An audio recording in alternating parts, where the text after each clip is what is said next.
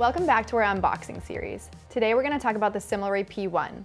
And in the video we are going to review the special features of this pump, the different parts, how to assemble it and use it, and also some care and cleaning and more.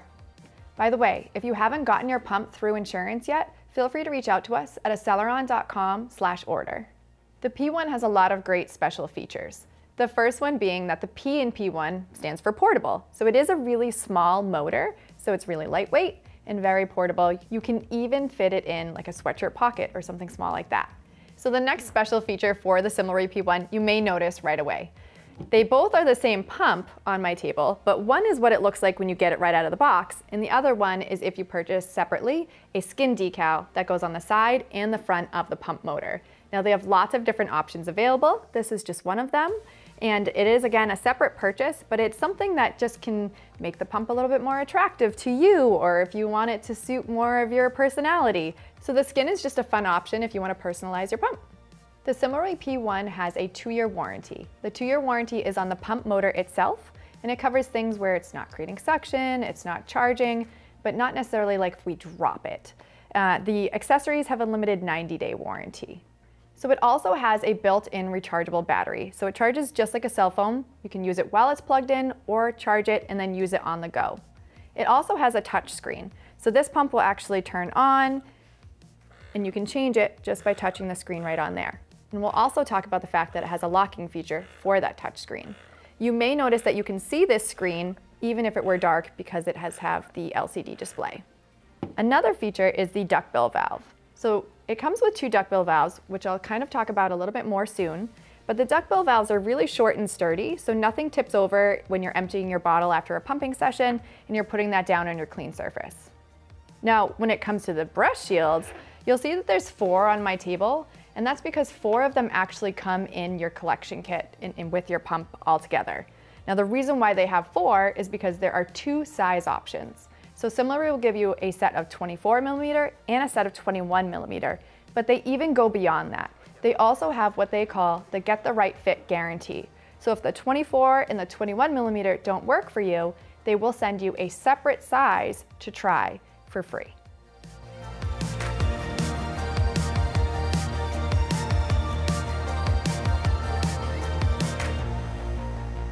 Let's move into how to assemble the parts and what they are.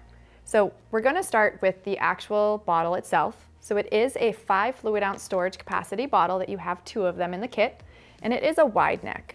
Now, wide neck matters because there is a nipple. They provide you with 2. So those wide neck nipples are what are going to fit onto your bottle specifically. You have a cap here so that if there's milk in your bottle, the nipple won't get dirty or leak. Now, if you choose not to use this as a feeding bottle, you have the option of taking this out. So you have the open circle in this piece here. So there's a little handle there. That's going to face up so that you can use a storage bottle versus that feeding bottle. To assemble the pump collection kit, we're going to start with our bottle again. That's our base. And then we move into our breast shield. So the breast shield itself is going to have the duckbill valve go right in that bottom circle there. Now it's going to go inside that circle, and you want to make sure it is fully pushed on. And now that line, the bottom of the duckbill valve, doesn't need to face in any certain direction. So don't even worry about that. What you are going to do then is put your bottle right on, and then we have our backflow protector. So the backflow protector is actually 3 pieces. I want to show you how to assemble it because if we assemble it incorrectly, it can fall apart while you're pumping and it can be frustrating. You're going to start with the smaller of the clear plastic circles, and you're going to face that protrusion away from you. Then I want you to take the white silicone piece with the lip facing away from you and bring that around the back. Now it is fully sealed all the way around the edge, and we go to our larger clear plastic circle. This is going to have the protrusion facing you. Bring that around the back, and again, making sure that it's all the way sealed all the way around. This is going to insert into the back of your breast shield in that circle here.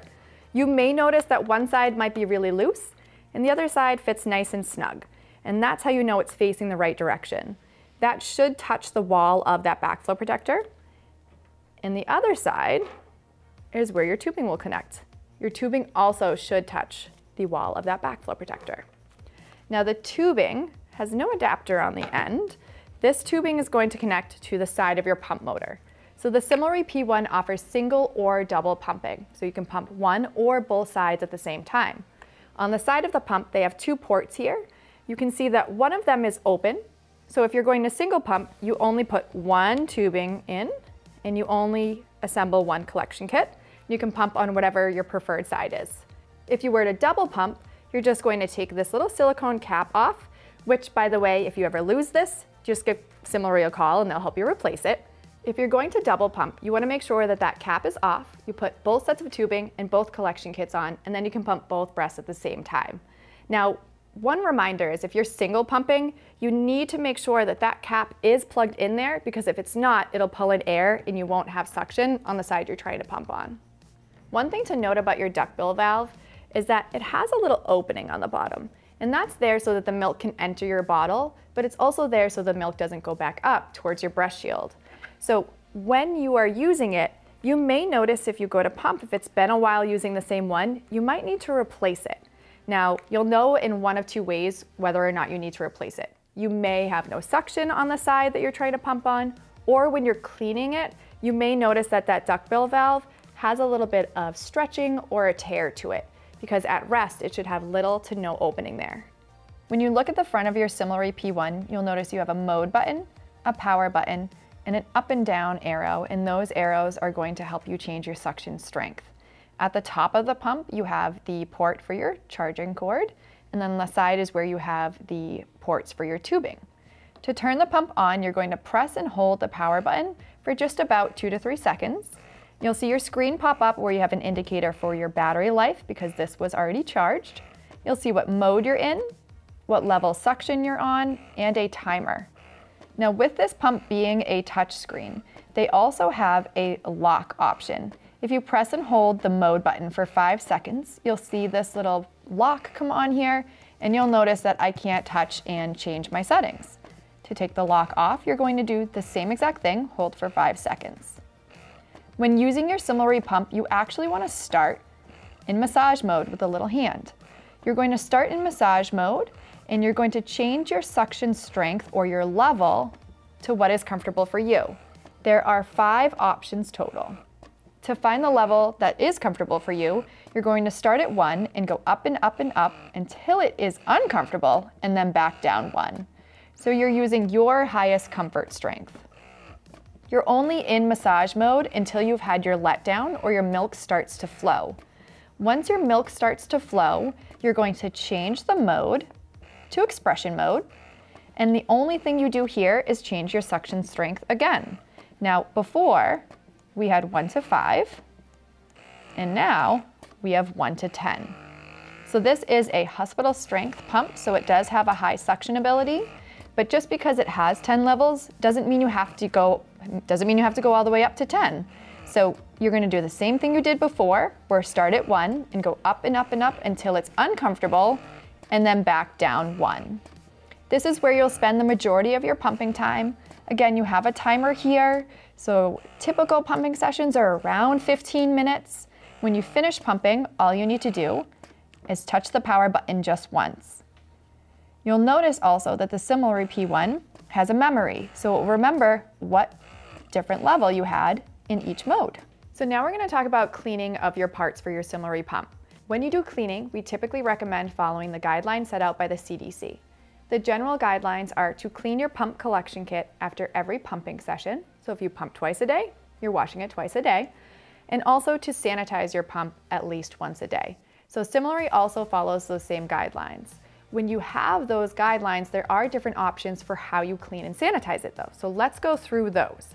First, 2 options for cleaning your parts, but you're only cleaning what comes in contact with milk. So if this is my assembled collection kit, due to our backflow protector, the tubing is not meant to come in contact with milk. So as long as there's nothing in here and it's clean and dry, it does not need to be cleaned after every pumping session like all the other parts do. When we're cleaning, no matter which of the 2 methods you choose, you're going to fully disassemble, obviously store your milk however you prefer, and fully disassembling means taking apart all 3 pieces of your backflow protector and then also removing the duckbill valve. The 2 options are the sink and the dishwasher. Before either, you're gonna take your separated parts and rinse off any excess breast milk droplets that might be on there. For washing in the sink, you're gonna take a clean separate bowl from the rest of your food dishes, put in some warm soapy water and let your parts soak for 5 minutes. Wash as you normally would, rinse with clear water, and then you set them to the side to air dry. If you're going to use the dishwasher, again, rinse off any excess breast milk that might be on there and put everything on the top rack of the dishwasher. And they have to stay on the top rack because if they go below the top rack, it can be too hot and it can actually affect the parts themselves. So they have to stay on the top rack. Once they're done in the dishwasher and it finishes its cycle, you want to take them out pretty quickly. You don't want them to sit in that wet environment and then they can air dry. So those are your two options for cleaning. The other thing that they recommend, CDC and Cimilre, are to sanitize your pump parts at least once a day.